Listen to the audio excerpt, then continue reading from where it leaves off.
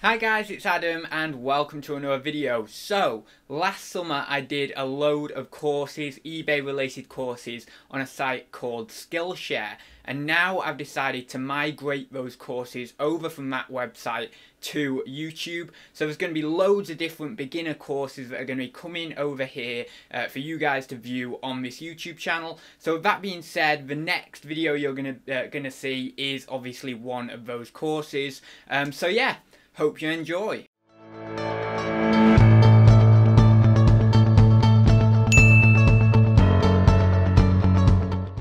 So in today's video class, I wanted to talk about how to get more views on eBay. So why would you actually want to get more views on eBay? Well, basically more views on eBay will give you more exposure to your store and overall your brand as well. So if you get more views, you will obviously get more sales, which is a byproduct of getting more views. However, getting more views is different to increasing your sales or getting more sales, because it actually gives you a little bit of a community around your eBay store, around your social media accounts, which I'm actually going to cover in this class.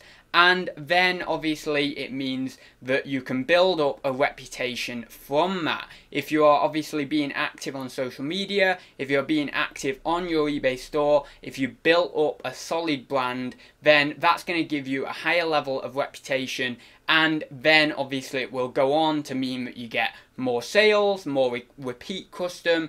Obviously word of mouth will spread about your good service and about the personality and the person behind the brand. Obviously creating a brand and creating a personality and a person behind that brand is quite key, because if there is a person and a human behind that brand, then especially if it's a small eBay store, then people are going to be more likely to buy from you, especially if they have that sort of friendship or that connection that you've built up within your social media accounts, on your eBay platform, all that sort of stuff. So yeah, within this course, if you want to learn how to get more views on eBay, then this is the course for you. You've come to the right place, and without further ado, I shall get on with the class. So, first off is self-promotion. So, what do I mean by this? Well, it's something that a lot of us will do already, and that is actually having a presence on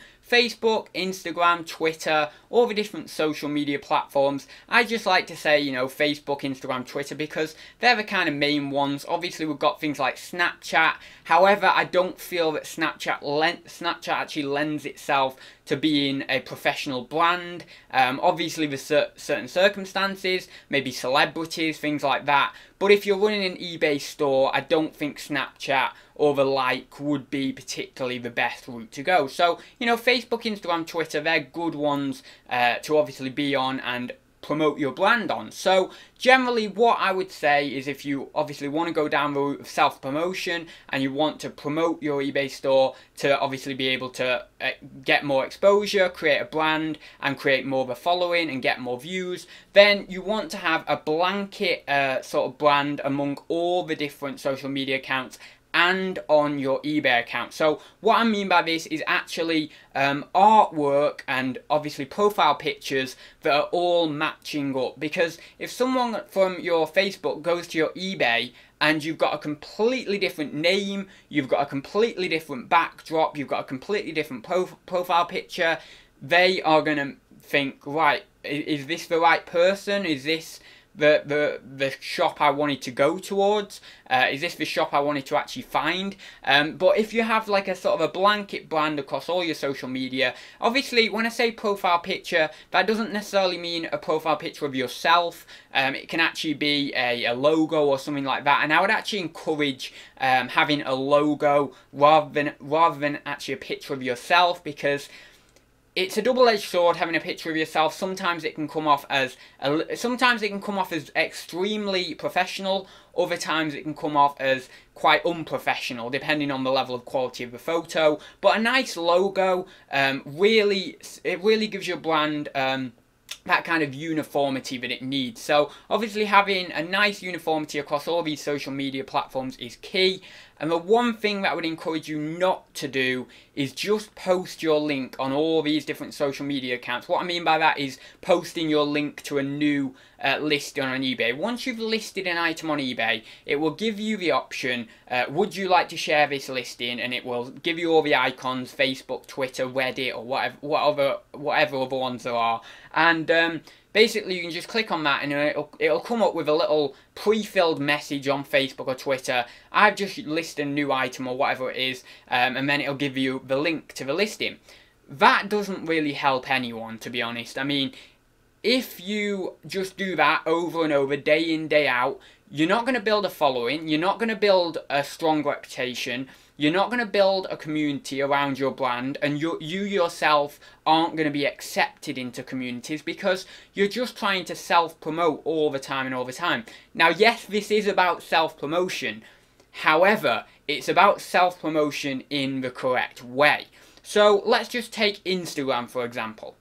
You have an Instagram account with your brand, with your logo, and let's say you're selling antiques. Now, I say that because I sell a lot of antiques, so it's easy to relate to myself. So basically, you sell antiques, and you've got an Instagram account. The best way to go about it really is just put pictures on there of random things, not to do with your eBay first off, because you want to build community around the page and you want to be accepted into the community on Instagram surrounding the topic of antiques. So just to put pictures of your favourite antiques on there first off, not anything you're selling, but your favourite antiques, and then use the hashtags appropriately. So obviously, hashtag antiques, hashtag collectibles, hashtag antique collectors or something like that. Or if it's something to do with a TV show like Antiques Roadshow, hashtag Antiques Roadshow and things like this. And maybe you've got a piece of Bezic, so then you put hashtag Bezic. Or maybe it's a Bezic dog, so then you put hashtag Bezic and then you put hashtag Bezic dog, or whatever the brand, the species of dog is, or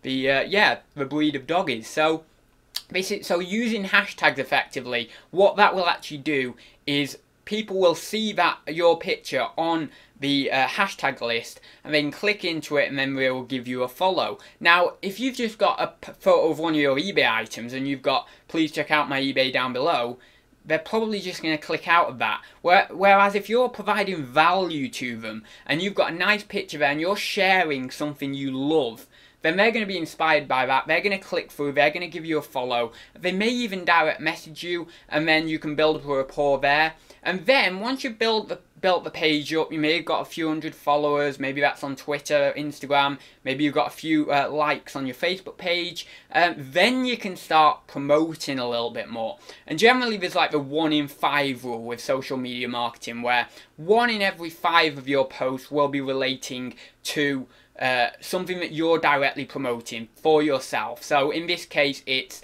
your eBay, your eBay store or a new eBay listing. So how can we actually go about promoting that in the best way? Well, the best thing to do is obviously give a really nice, clear photo of the item. And maybe if it's something like antiques, maybe put it against a nice backdrop of maybe a brick wall, or maybe a rustic piece of wood, something like that, to give the item a bit more character. Because obviously in antiques, it's older items, so maybe a white backdrop might not be as suitable for, maybe a white backdrop might be suitable for a newer item. For an antique item, it gives it more of an appeal. So, you put that on Instagram. I generally wouldn't use a filter or anything like that, because that may hinder the look of the item, and people may think, oh, actually I thought I was getting this item, when actually there was a filter on it and it looks quite different or distorted. So you want to put on there obviously a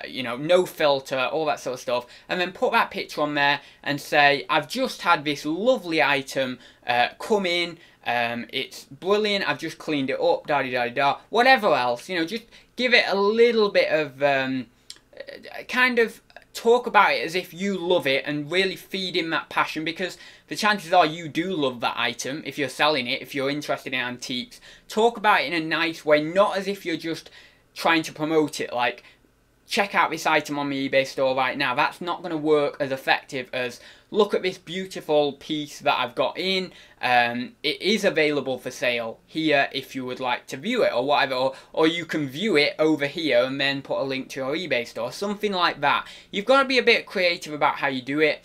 But then obviously that leads people who have been following you for a while, who have been looking at all the other more valuable posts, they may be more inclined to actually click through and purchase that item through yourself, through your store, because you're obviously you know, promoting it in the right way, and you're building community, and you're becoming a person within that social media sort of niche. So you're not just trying to be a robot who's just promoting all of their items all the time. And obviously that's going to lead to more views on your eBay items. After a lot of work and a lot of time actually talking about that, actually putting the effort into doing these posts, to building up a page. But I think I'll leave it there for social media.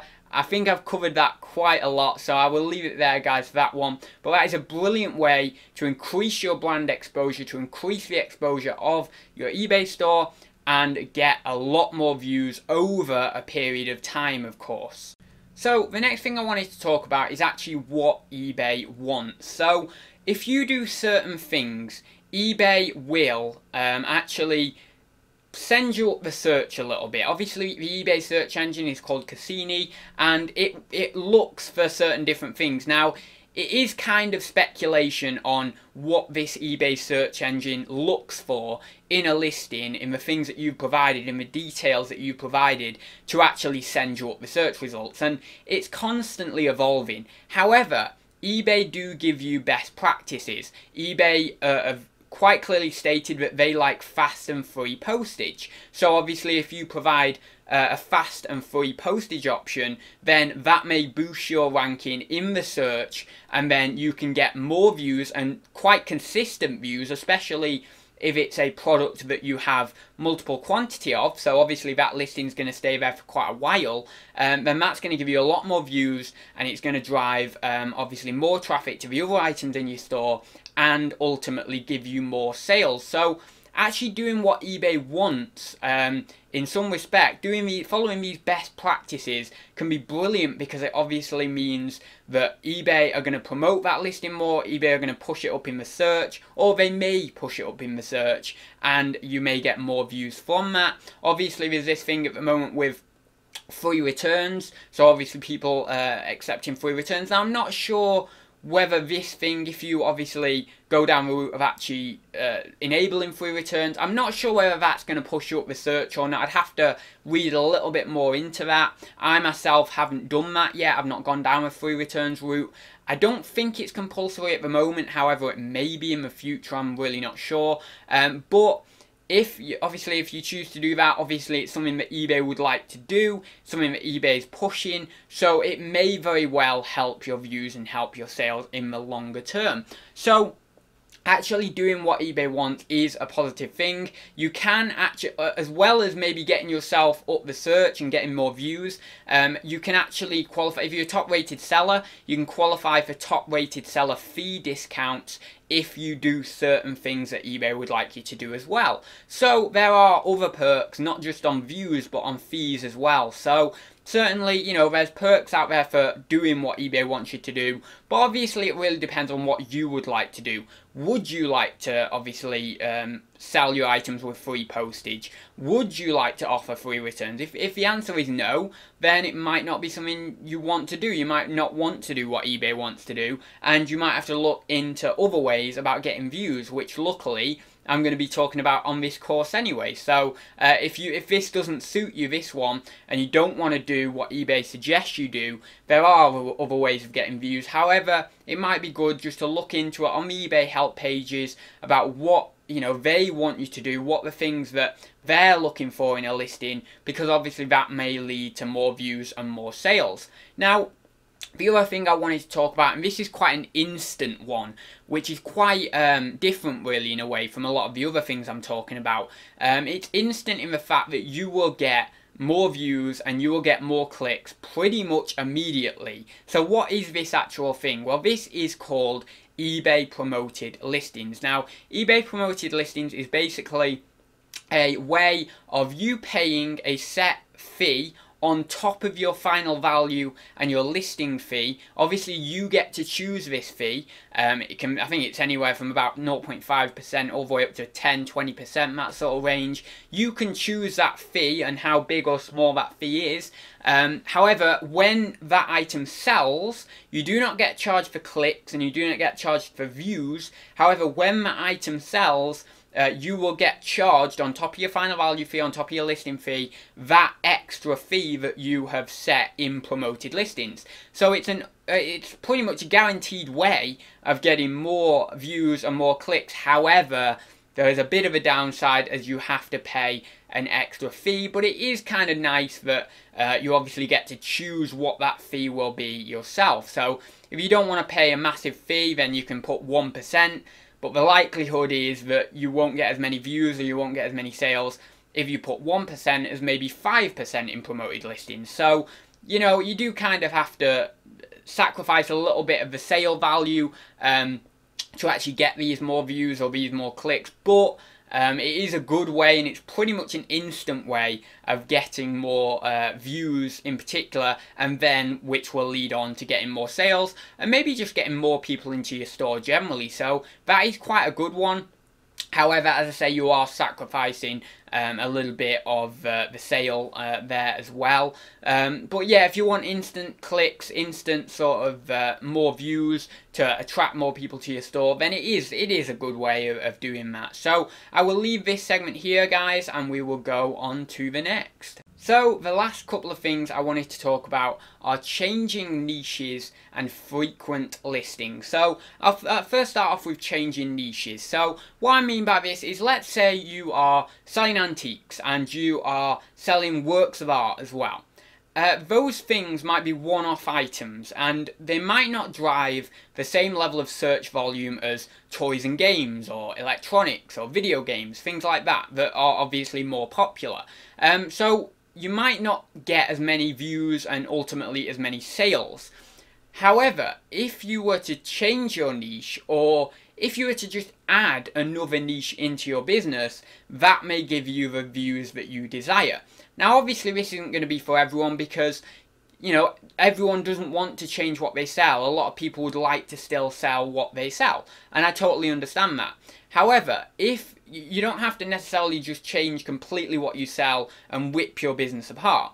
You can actually still sell the antiques, you can still sell the other stuff, but add in toys and games, or add in electronics and things like that, and that will give you the views that maybe the antiques don't get. So obviously you'll get more views and ultimately more sales for selling in niches that have a higher search volume and search terms that are searched more often.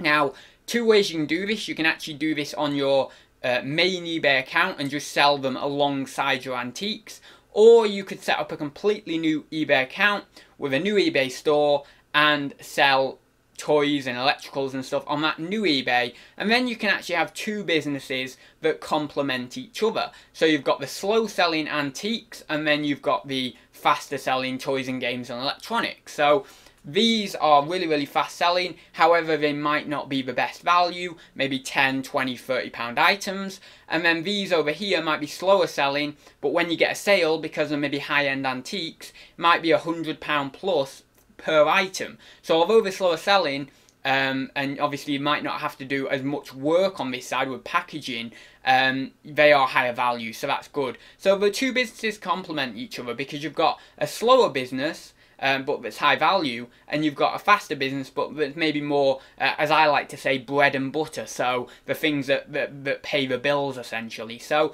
you can actually do it that way and have two businesses that complement each other. Now, whether you'll be able to keep up with that, having those two eBay accounts, is another story, but if you're full-time at this, if it's something you do for your full-time income, you should be able to reasonably well, and if you can't, you can always just sort of dial it back a little bit. The great thing about eBay is that you can do it to any scale you would like, so it's brilliant in that sense. If you're getting a bit overwhelmed with one of your stores, you can just dial it back a little bit and wait a little bit until obviously you feel like you're in a position where you can actually cope with all the things that you're doing.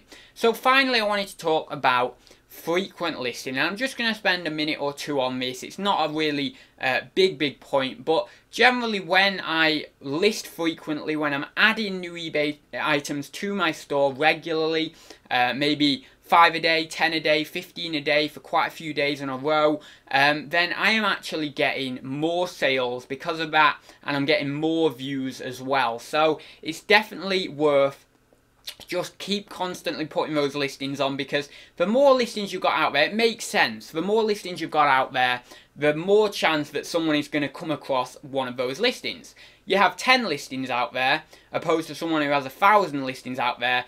It's more likely that the person with 1,000 listings is going to get more sales and more views, because there's more listings out there on eBay to be viewed. So yeah, just keep listing, build up your store, and then you may see, or I don't want to say I'm going to guarantee it, because I can't guarantee it, but you will more than likely see a rise in views and a rise in sales the more you list, as long as it is good quality items that you're listing and not just random stuff that isn't really, for one, clean, or for another one, things that people actually want to buy. It has to be like certain quality, there has to be a certain quality of item, but if you list quality items consistently, then you're gonna get more frequent views, more views obviously, and then ultimately more sales. So I'll leave it there for this segment, guys, and that is the end of the class today.